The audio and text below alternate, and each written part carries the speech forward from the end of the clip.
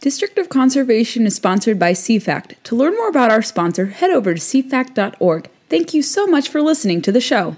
Welcome to District of Conservation. I am your host, Gabriella Hoffman. This podcast offers a sober examination into all things hunting, fishing, shooting sports, energy, environment, and the public policy surrounding it. And this podcast also specializes in original interviews that you won't hear elsewhere. Here's what I have for you today. On this special Thursday episode, we're going to dive deep into 3 news items that have been overlooked or missed. First, I'm going to touch upon Elon Musk coming out against ESG. That's a very oft-talked about subject relating to social corporate responsibility with respect to the environment, and we'll dive deep into that. Secondly, we're going to have a 30 by 30 update. There was a letter sent by congressional Republicans concerning this in terms of enforcement. And then I'm going to talk briefly about a local Virginia case relating to a topic about dog hunting and right-to-retrieve, and preview my upcoming conversation with Andrew Pullen, someone I've known in politics for a while. We've been connected online for a substantial amount of time. He's a dog hunter, and he's going to weigh in on this lawsuit that is being filed against the Department of Wildlife Resources and whether or not some bad actors in dog hunting could potentially ruin the sport. So that is what I have for you all today. Let's dive deep into it. Elon Musk is a really fascinating character, and I'm not trying to inject him here for getting more attention to the podcast, but I think ESG does relate to conservation in many ways and environmental practices. So I feel it very incumbent upon me to address this. He is newsworthy. He's a very fascinating guy. He's an electric vehicle maker who has started to kind of question a lot of the people he was surrounding and some of the ideas he was espousing. And I remember reading and watching his interview with the Babylon Bee, where he, even as an EV maker, had confessed that fossil fuels will still play an integral role in the grid, electric grid, for a while. He was practical about that, made that admission. He also has said that he regrets taking, I remember he said this very concretely, he regretted taking a loan from the Department of Energy to boost Tesla. So that was really an interesting admission on him. And he's just a kind of contrarian guy. And he had tweeted not too long ago about his qualms with ESG.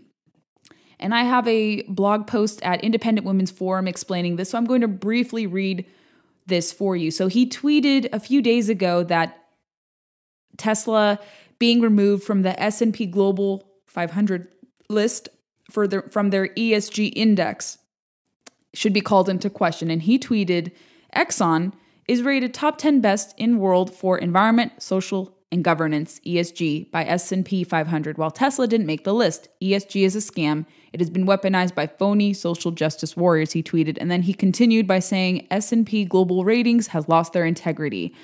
And he posted these comments in response to the S&P Global downgrading Tesla for S&P 500 ESG index. And they expanded on a blog post, the S&P Global, about why it was removed. And they claim it's because they're not doing enough to decarbonize and they have questionable codes of business conduct. And this is according to the S&P Global.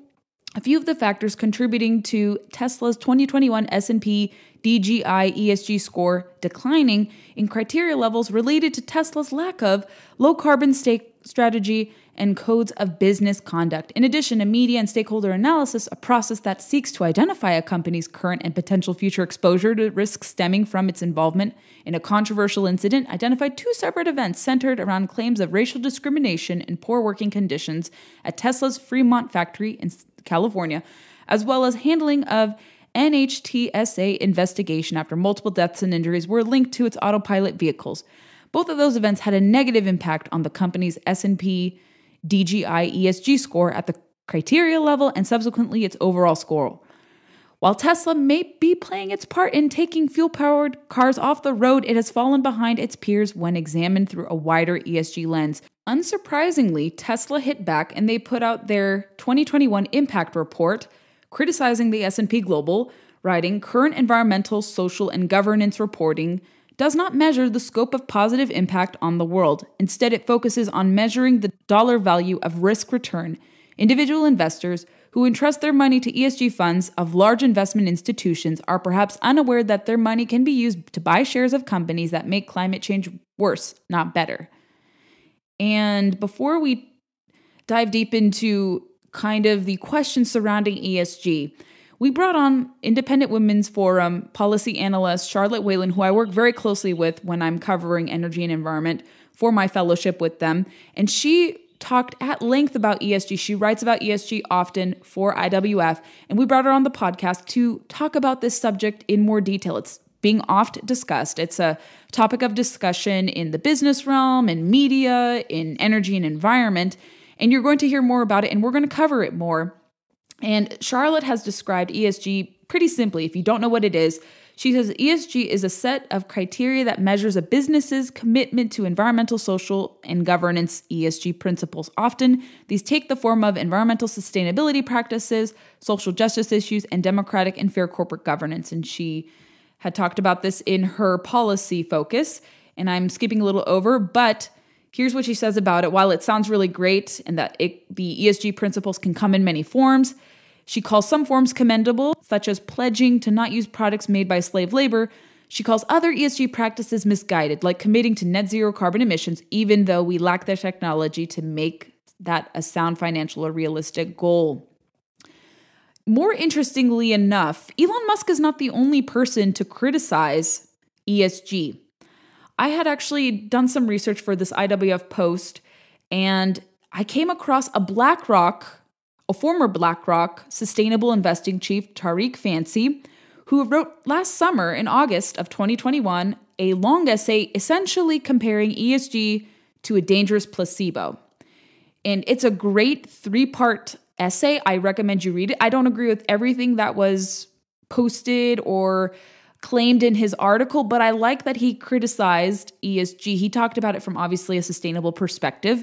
He seems to be a subject matter expert on this. So when you see someone like that criticizing ESG and pointing out some of its faults, you want to pay attention and listen. And I think the American public will. So briefly, an excerpt from his posts on Medium. It's a 3-part piece, but from Medium, he says green bonds, where companies raise debt for environmentally friendly uses, is one of the largest and fastest growing categories in sustainable investing, with a market size that now has passed $1 trillion. In practice, it's not totally clear if they create much positive environmental impact that would not have occurred otherwise, since most companies have a few qualifying green initiatives that they can raise green bonds to specifically fund while not increasing or altering their overall plans. And then he writes a little bit more about how do people come to conclusions about ESG and whether their methods and conclusions are sound. And he says, after reading a few pro-ESG papers whose methods and conclusions I found rather dubious, something occurred to me. There's always money to be made from telling people what they want to hear. So ESG principles can be subjective, they can be misinterpreted, it could be virtue signaling. So you see people who have worked in sustainability issues in major investing firms, VC firms relating to obviously Wall Street and all that, calling this practice into question. Are these principles really commendable? Do they have a measurable impact? Are they just mere virtue signaling? Do they go too far or do they go too little in terms of the impact? So read his article, and even Harvard Business Review, not a conservative outlet by any means. They're pretty nonpartisan for the most part. When it comes to business practices, sometimes they have some commenters who very much align themselves to kind of anti-capitalist attitudes. But in my reading of them, especially on this issue, it's been fairly fair. But the Harvard Business Review notes, to begin with, ESG funds certainly perform poorly in financial terms. So they're not as profitable when you adopt these principles. Does it lead to enhancing your bottom line, more shareholders, more interest in the company? Not so much, according to the Harvard Business Review.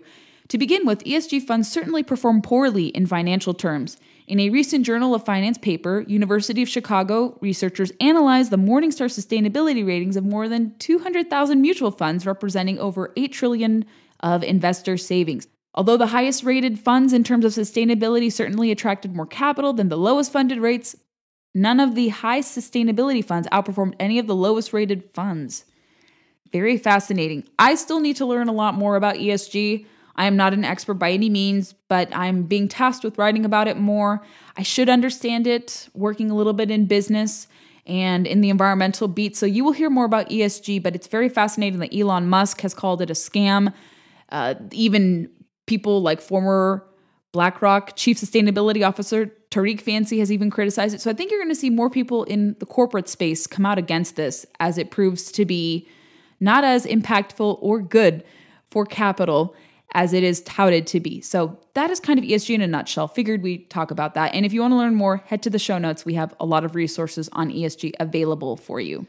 Next up, we have an interesting update on opposition to 30 by 30, which is a very nice sounding proposal to conserve public lands and waters by 2030. We've broken down the numbers. I've spoken at the Stop 30 by 30 Summit. Some people who call themselves conservationists have accused me of being a disseminator of misinformation on this topic, although I've taken all my information from the federal government, from the Geological Service. Funny, I don't think they know how to extrapolate data, but hey, if taking government data makes me a misinformer, then misinformation really is not judged on an objective lens. But that's besides the point. Let's read briefly from a letter issued by Senators Kramer of North Dakota, Marshall, and 19 other Republicans. It is Senators Kramer, Marshall, colleagues demand NEPA review of Biden administration's undefined 30 by 30 initiative. They sent a letter to White House Council on Environmental Quality, CEQ Chair Brenda Mallory, demanding they adhere to the National Environmental Policy Act requirements and undergo the proper analysis and public comment period for the Biden administration's goal of conserving at least 30% of lands and waters by 2030, otherwise known as 30 by 30. And we will link to the letter, but here's a brief excerpt. To reach 30% by 2030, hundreds of millions of acres of land and water will be impacted. A program of this magnitude requires solid legal authority and a clear plan, yet the administration has articulated neither, leaving our constituents in the dark. What is clear, however, is the departments are implementing the 30 by 30 initiative without first analyzing the program's public and environmental impact, as required by NEPA. We are calling on you to refrain from any actions in the furtherance of 30 by 30 until a programmatic environmental impact statement has been completed and the legal authority under which the major federal program is proceeding has been disclosed. The letter argues 30 by 30, which despite the promises of transparency and consultation is moving forward without public input, constitutes a major federal action and is thus subject to NEPA to ensure federal agencies identify and carefully consider the program's impact on the environment. So you start to see more and more lawmakers taking a stance on this. I didn't know that actually it had to go through NEPA. And we are learning as we go on this issue, of course. But yes, it would make sense actually that a grand scale plan like this would have to be subjected to NEPA, the NEPA review process, given how big and vast and unclear it is. We've talked about 3030. What are the terms defined? How will this be impacted? I've read into 3030 even more that they will use the Antiquities Act to proceed in a more timely manner their goals of conserving lands. But Utah already, as I mentioned, Utah already conserves 63% of their land, far beyond the threshold laid out by this goal or by the 30 by 30 plan. And if you look at the U.S. Geological Survey, when you account for, I think it's 3 or 4 different tiers, it shows that the U.S. on a nationwide scale already conserves over 40% of lands. About 23% of oceans are conserved according to available data from what I read. So they may try to push it on that. But on the land side, already a lot of land is conserved, preserved more so, and protected against multiple uses. So that is putting into the heads of the senators a lot of questions. I think the public is starting to have questions on 30 by 30, given the lack of definition of what conservation entails. I've argued that this plan, unfortunately, is preservationist in nature.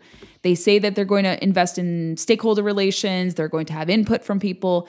But when I talk to people out west and I've talked to other stakeholders, I was just in Utah and Arizona. A lot of people I spoke to in both of those states have said they have grave concerns about 30 by 30. It's much like I said, the weaponization of national monuments, designations taken way out of the scope of presidential authority. So there are a lot of concerns. 30 by 30 deserves a lot of scrutiny. We've talked about that here. And I have friends who support 30 by 30, and it's okay if you support it. We're just going to call into question about some of its metrics. And we should have robust debate on this subject. I think it deserves to have debate because if you just implement a plan without any questions, what are the implications that stem from that? Does it take out stakeholders from the equation with respect to conservation involvement.